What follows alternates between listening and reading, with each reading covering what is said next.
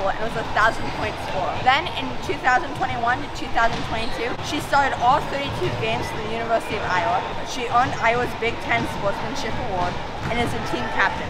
What would you say is the hardest thing that you had to overcome in basketball?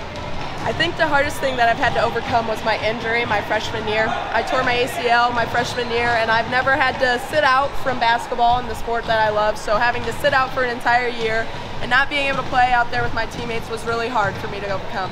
But I did, and I'm so glad that I did. Yeah, you made a huge comeback. You're doing great. Thank you. Outside of basketball, you earn academic all Big Ten honors. How do you balance both basketball and school at such a high level? Yeah, I mean, it's difficult. It's one of the hardest things about being a student athlete, but I have really good resources with my coaches and our support staff. We have a good learning center where we have tutors, learning assistants that help us get our schedule in line basically every day. At the beginning of each week, I make a schedule of all the homework I have each week, and I try to set out time away from basketball practices to complete my homework in those areas. So you just have to be really organized. Okay.